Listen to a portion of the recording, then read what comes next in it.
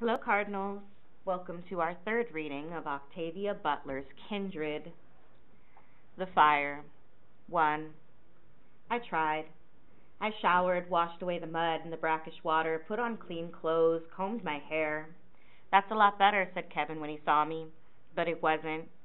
Rufus and his parents still had not quite settled back and become the dream Kevin wanted them to be.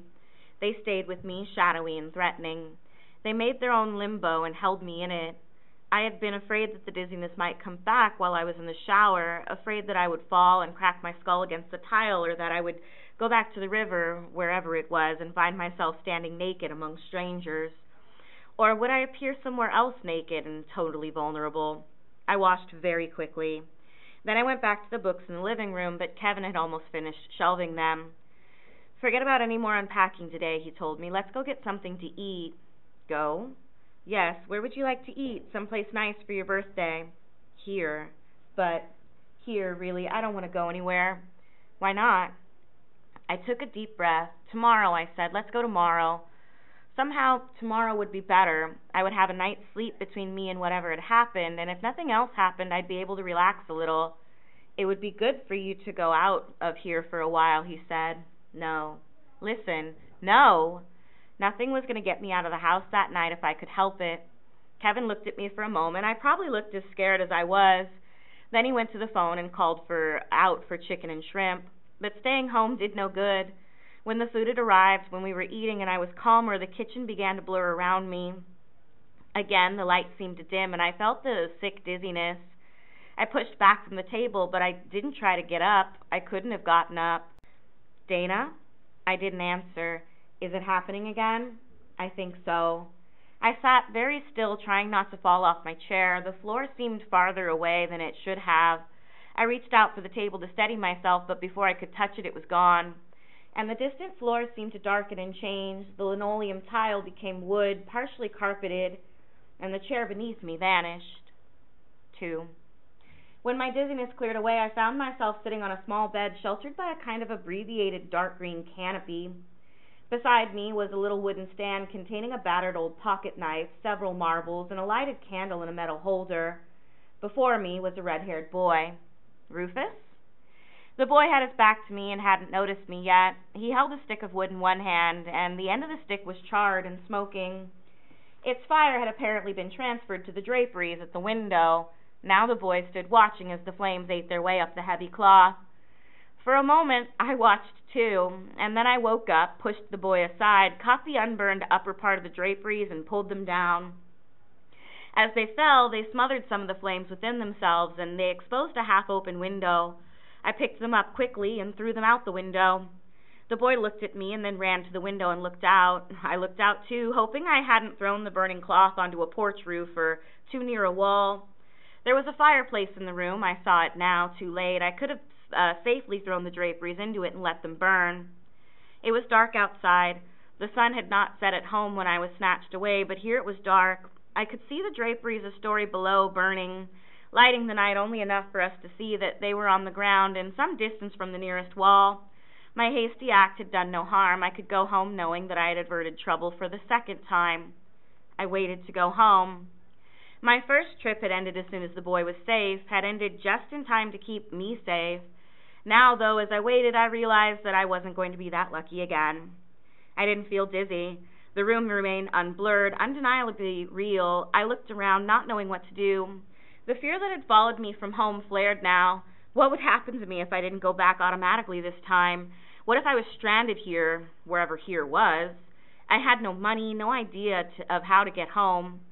I stared out into the darkness, fighting to calm myself. It was not calming, though, that there were no city lights out there. No lights at all, but still I was in no immediate danger.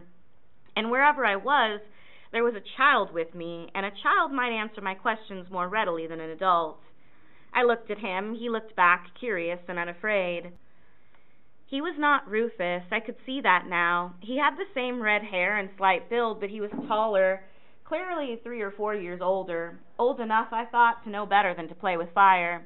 If he hadn't set fire to his draperies, I might still be at home. I stepped over from him, took the stick from his hand, and threw it into the fireplace. Someone should use one like that on you, I said, before you burn the house down. I regretted the words the moment they were out.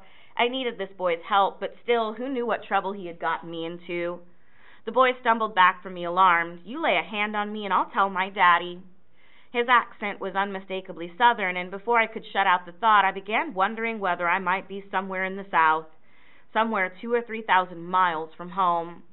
If I was in the South, the 2 or 3 hour time difference would explain the darkness outside, but wherever I was, the last thing I wanted to do was meet this boy's father. The man could have me jailed for breaking into his house, or he could shoot me for breaking in. There was something specific for me to worry about. No doubt the boy could tell me about other things. And he would. If I was going to be stranded here, I had to find out all I could while I could. As dangerous as it could be for me to stay where I was, in the house of a man who might shoot me, it seemed even more dangerous for me to go wandering into the night totally ignorant. The boy and I would keep our voices down and we would talk. Don't you worry about your father, I told him. You'll have plenty to say to him when he sees those burned draperies. The boy seemed to deflate. His shoulders sagged and he turned to stare into the fireplace. Who are you anyway? He asked. What are you doing here? So he didn't know either. Not that I had really expected him to, but he did seem surprisingly at ease with me, much calmer than I would have been at his age about the sudden appearance of a stranger in my bedroom. I wouldn't even still have been in the bedroom. If he had been as timid a child as I would, he probably would have gotten me killed. What's your name? I asked him. Rufus. For a moment I just stared at him. Rufus. Yeah, what's the matter? I wished I knew what was the matter, what was going on. I'm all right, I said. Look, Rufus, look at me. Have you ever seen me before? No.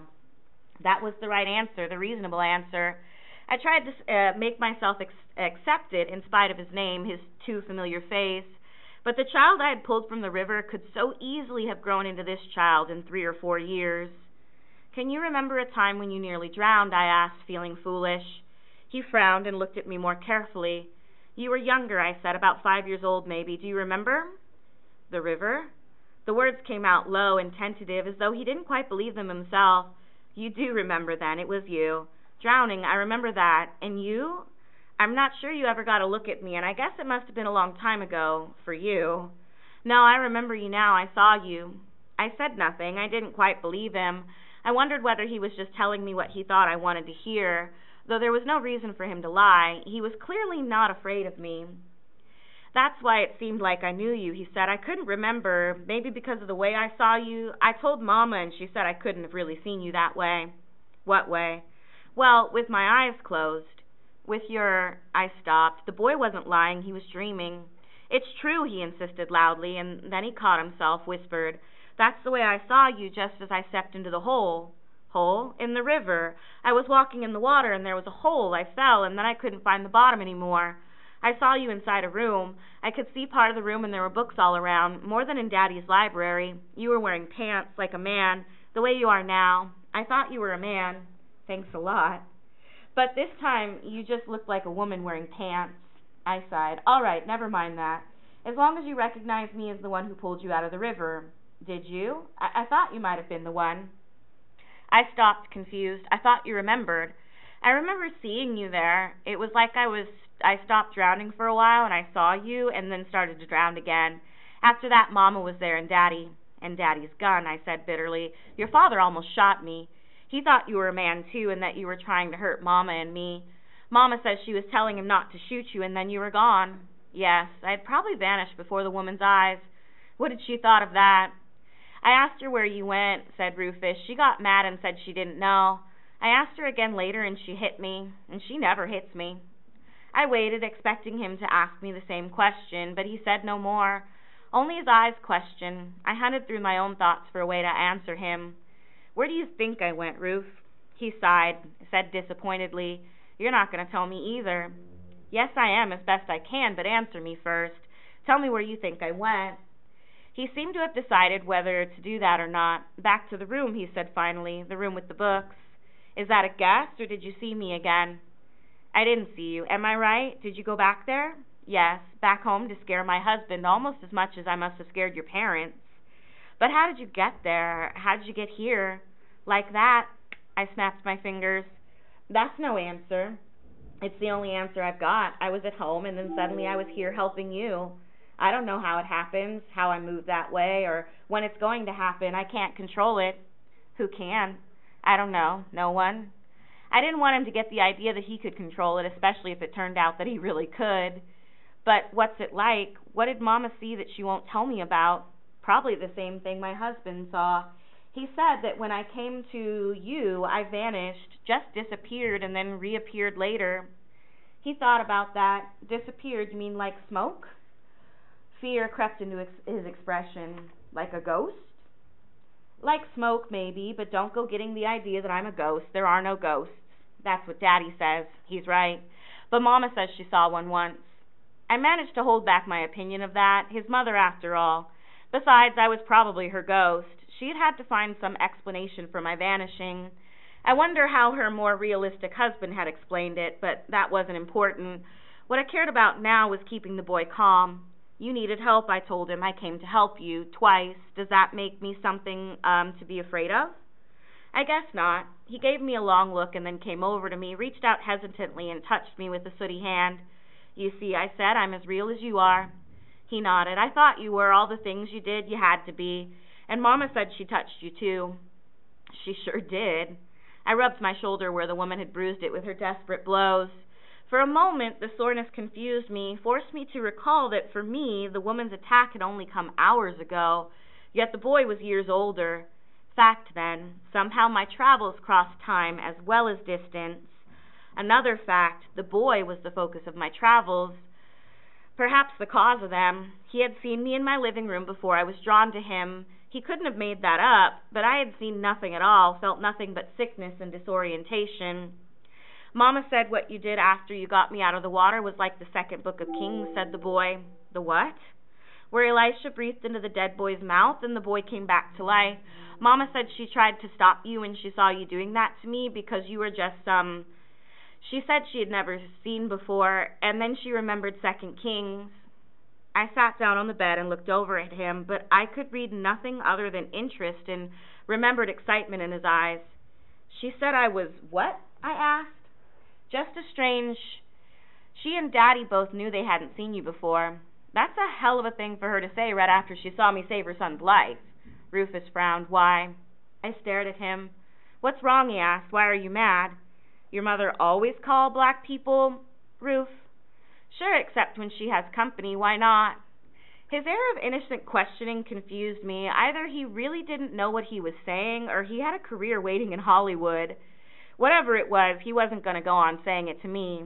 I'm a black woman, Ruf. If you have to call me something other than by my name, that's it. But, look, I helped you. I put out the fire, didn't I? Yeah. All right, then you can do me the courtesy of calling me what I want to be called. He just stared at me. Now I spoke more gently. Tell me, did you see me again when the draperies started to burn? I mean, did you see me the way you did when you were drowning? It took him a minute to shift gears, and then he said, I didn't see anything but fire. He sat down in the old ladder-back chair near the fireplace and looked at me. I didn't see you until you got here, but I was so scared. It was kind of like when I was drowning, but not like anything else I can remember. I thought the house would burn down and it would be my fault. I thought I would die. I nodded. You probably would have died because you wouldn't have been able to get out in time, but if your parents are asleep here, the fire might have reached them before they woke up. The boy stared at the fireplace. I burned the stable once, he said. I wanted Daddy to give me Nero, a horse I liked, but he sold him to Reverend Wyndham just because Reverend Wyndham offered a lot of money. Daddy already has a lot of money. Anyway, I got mad and burned down the stable. I shook my head wonderingly. The boy already knew more about revenge than I did. What kind of man was he going to grow up into?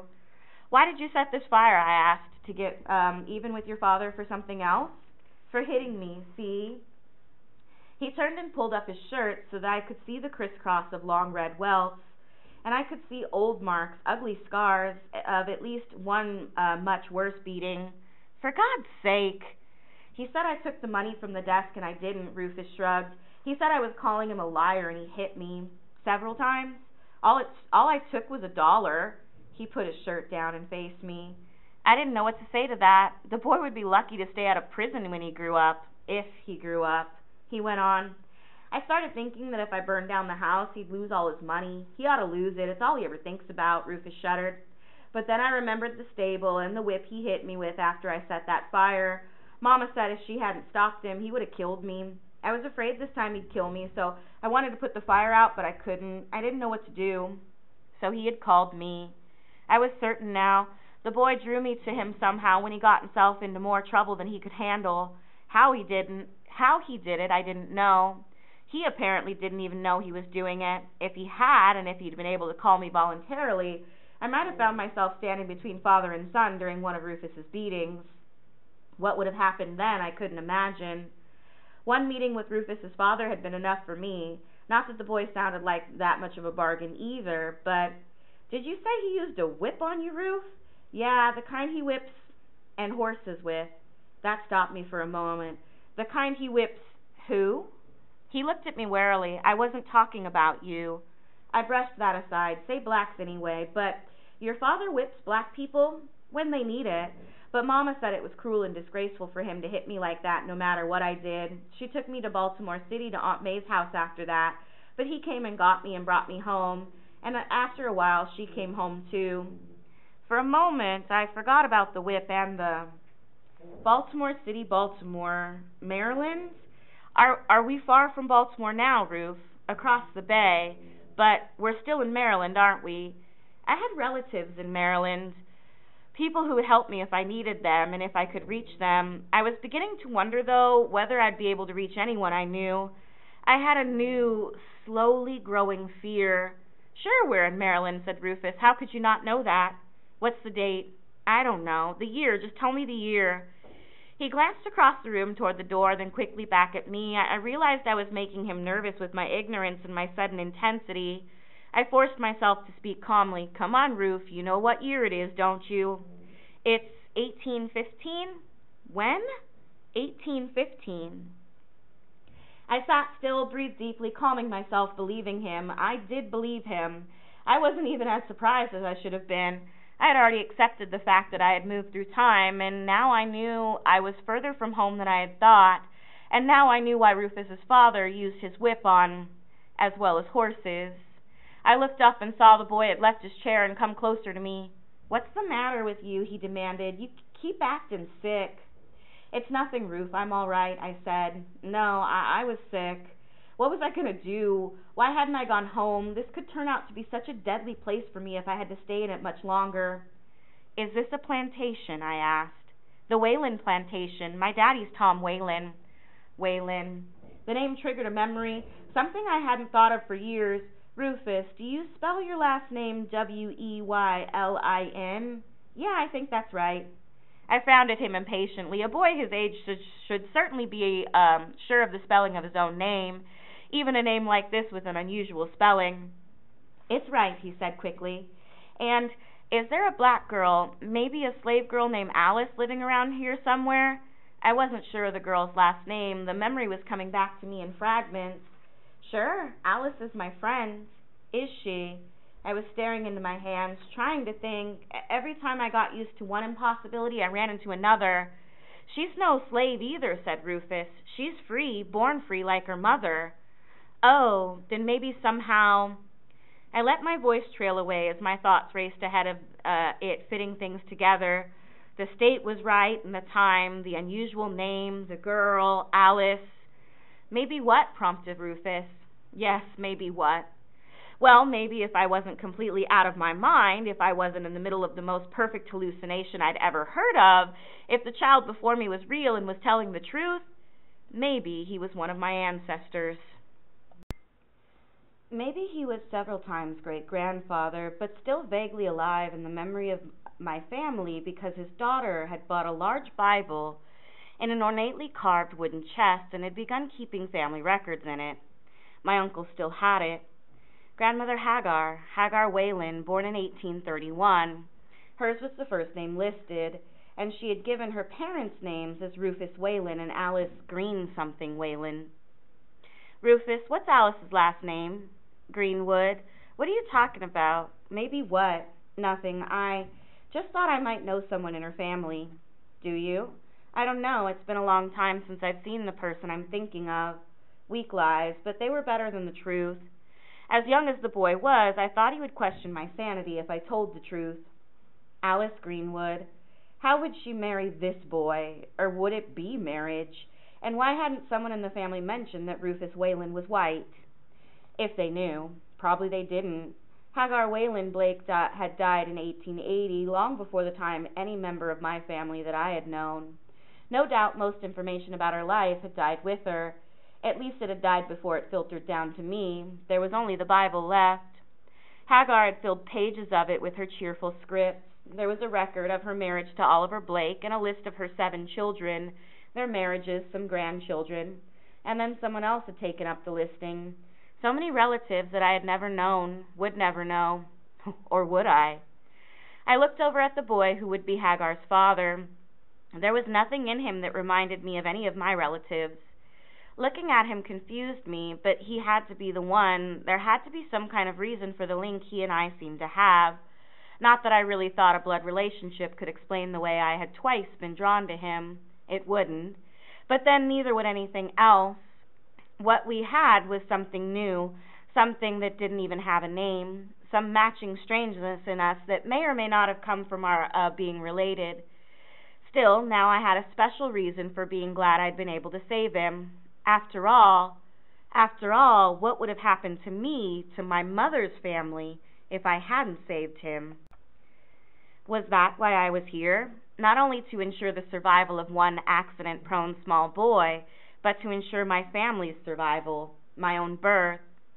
Again, what would have happened if the boy had drowned? Would he have drowned without me, or would his mother have saved him somehow? Would his father have arrived in time to save him? It must be that one of them would have saved him somehow.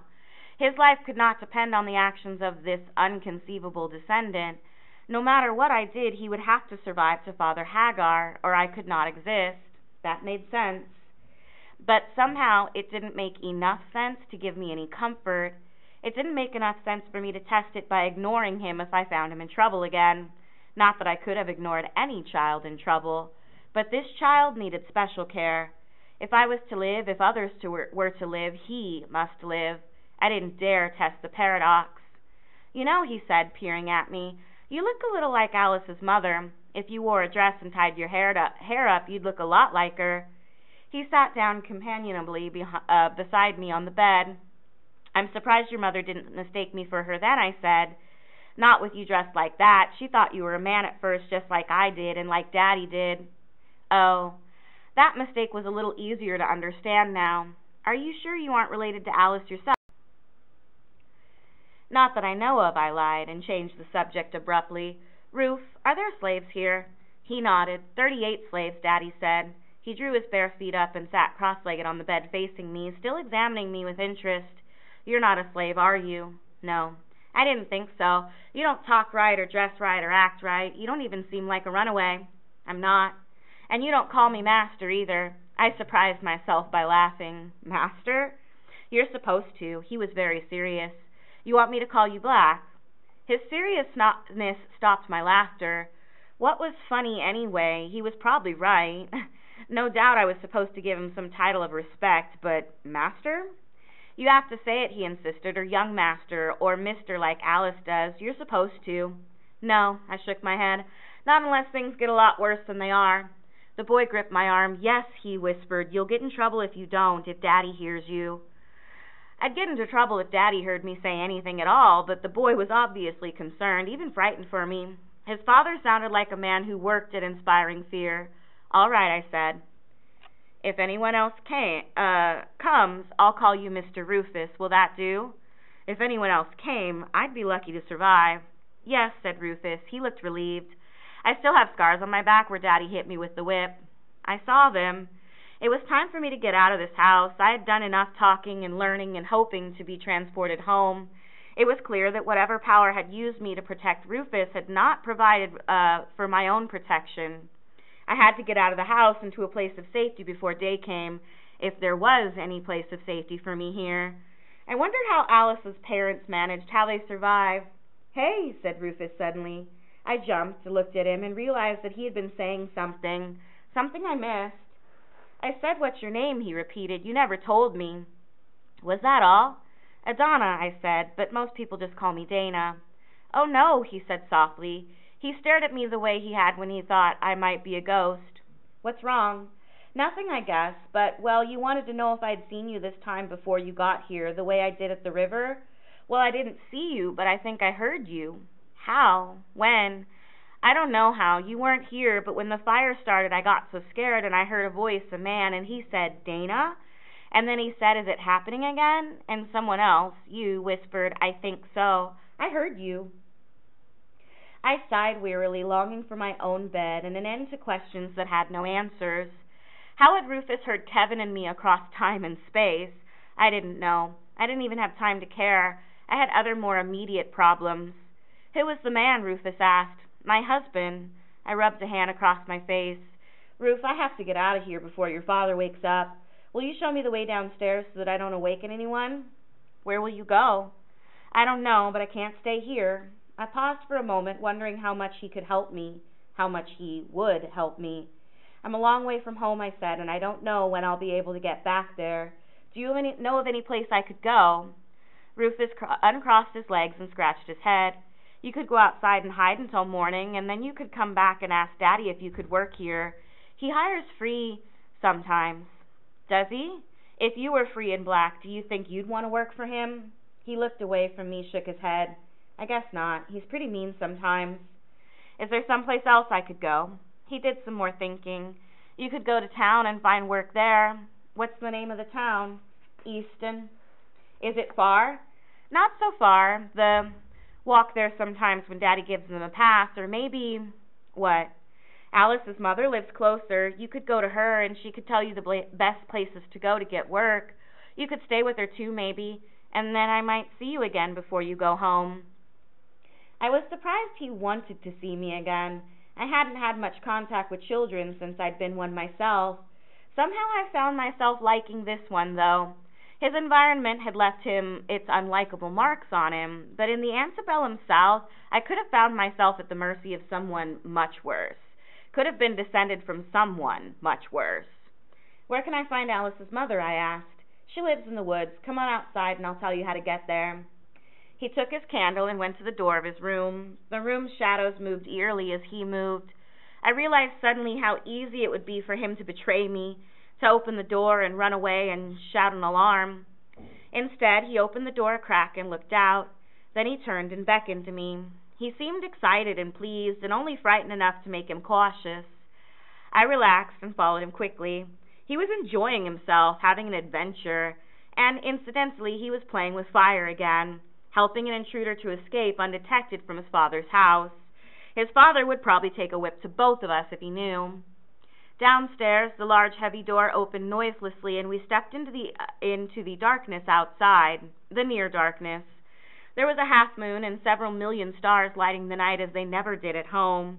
Rufus immediately began to give me directions to his friend's house, but I stopped him. There was something else to be done first. Where would the draperies have fallen, Ruth? Take me to them. He obeyed, taking me around the corner of the house to the side, and there was what was left of the draperies laying smoking on the ground. If we can get rid of this, I said, can you get your mother to get you new draperies without telling your father? I think so, he said. They hardly talk to each other anyway. Most of the remnants of the drapes were cold. I stamped out the few that were still edged in red and threatening to flame up again, and then I found a fairly large piece of unburnt cloth. I spread it out flat and filled it with the smaller pieces and bits of ash and whatever dirt I scooped up along with them. Rufus helped me silently. When we were finished, I rolled the cloth into a tight bundle and gave it to him. Put it in your fireplace, I told him. Watch to see that it all burns before you go to sleep. But, Ruf, don't burn anything else. He glanced downward, embarrassed. I won't. Good. There must be safer ways of annoying your father. Now which way to Alice's house?